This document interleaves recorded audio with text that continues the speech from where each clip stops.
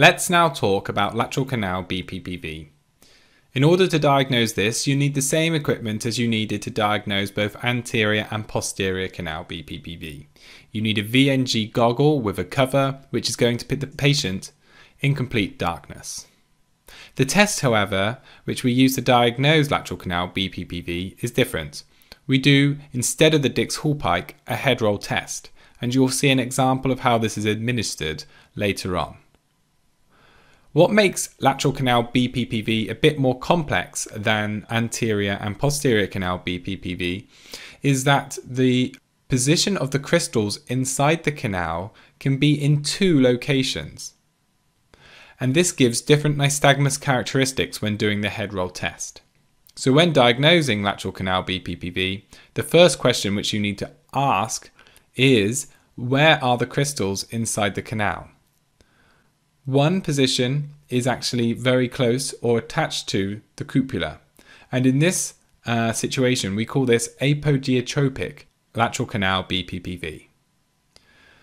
The other position where the crystals can be is closer to the utricle in that portion of the arm of the canal. In this case we get something called a geotropic variant of BPPV, and again a different nystagmus characteristic to the apogeotropic form.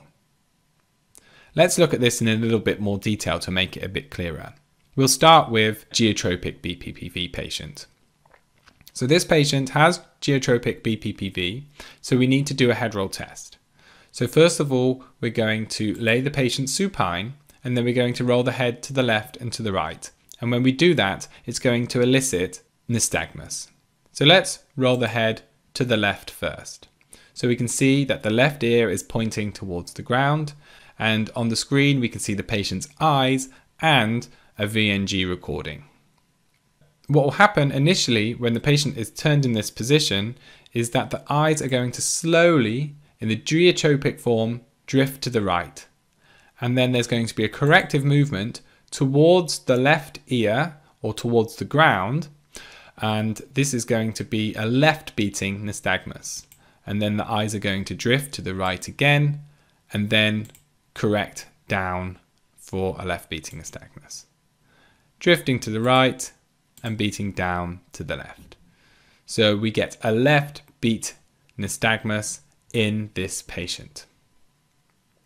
The second part of the roll test is to bring the patient back to the supine and roll them to the other side. So this time their right ear is facing the ground, and note that the eyes are showing that with the right eye now being positioned closest to the ground.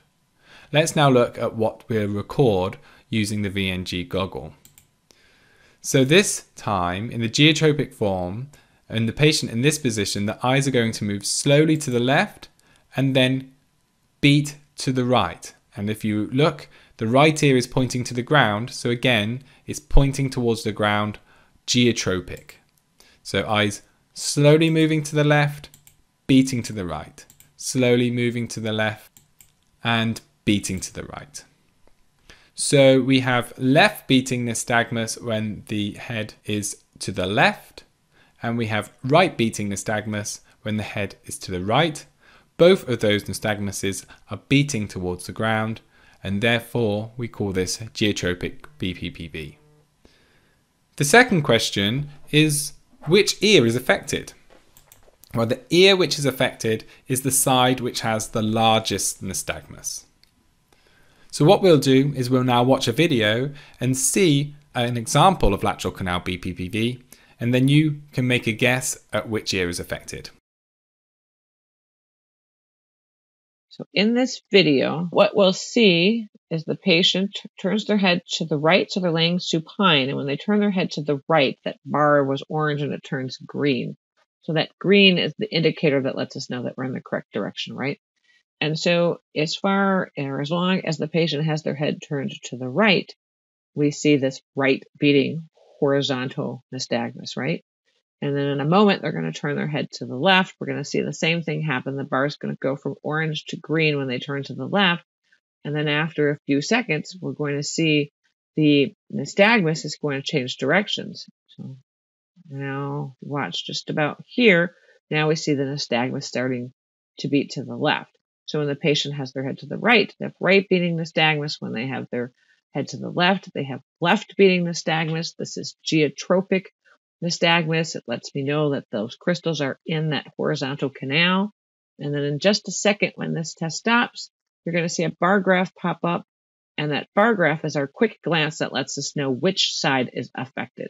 So you'll see that the right, when the head is rolled to the right, right beating nystagmus of 6. 6 is the cutoff for normal. So that bar graph is white. So that side is the smaller side, or the side with the least amount of nystagmus. When they turn their head to the left, you see 11 degrees of nystagmus, and so that's gray because it's higher than 6. So 7 degrees and higher turns the bar gray. So with one quick glance, we can see that this patient has stronger nystagmus when their head is rolled to the left. So we know that the left lateral canal is the affected canal, right? So a really simple but very accurate tool. Let's now talk about Apogeotropic BPPV of the lateral canal.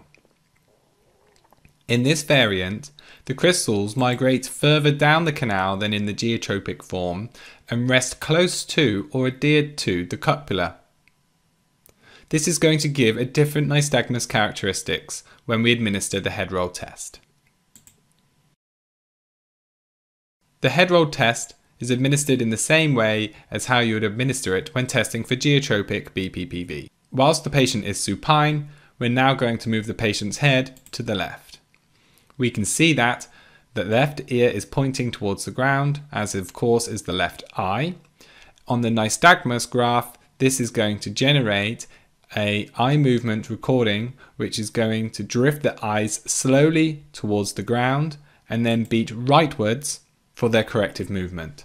So eyes drifting slowly to the left and then pointing rightwards towards the sky as the corrective movement. Slowly to the left and then a corrective right beating nystagmus. With the head in head left position, we're getting a right beating nystagmus. Next, we bring the patient back to supine and then we roll them over so that the right ear is facing the ground. And this is reflected by the left and right eyes now changing position. So you can see that the right eye is also pointing the ground. In the apogeotropic form, this is going to cause the eyes to move slowly towards the right and then beat to the left, which is towards the sky. So the eyes are going to drift slowly to the right and beat to the left. Slowly to the right and beat to the left. So this means we get, with head right, a left beating nystagmus, which is opposite to the nystagmus which we saw on the geotropic form. The next question which you need to ask is which side is affected. Is it the left ear or is it the right ear? The answer is the side which has the smallest nystagmus.